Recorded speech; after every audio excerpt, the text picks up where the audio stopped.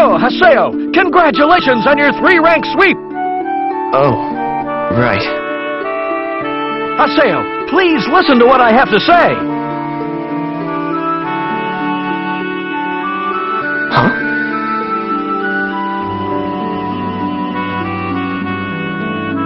Well, you see, Haseo, I've been following you in your battles for a long, long time in this tournament.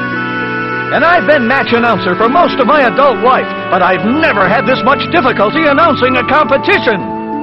I won't say who, but there was a guildmaster who wouldn't listen to what anyone said.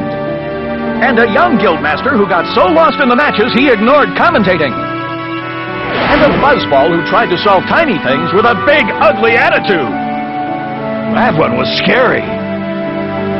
Next, although he started out with an excessively technical commentary, we thought we finally had the right person.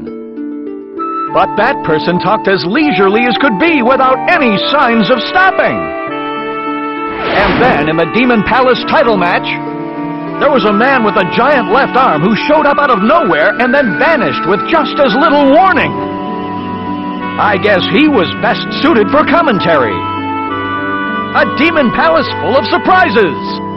I was sure this wouldn't happen again at the Holy Palace. Even though I pared the announcers down to 1. He left partway through, or got drunk, or got scolded by his better half. Not a single worthwhile announcer among them. I thought I would have my next chance at the Sage Palace. I was wrong. You see, he jumped in and announced in my place. He was even more flamboyant than me. That man with an even better performance than mine, who won more spectators to his side than I! Where could he have gone to? Right.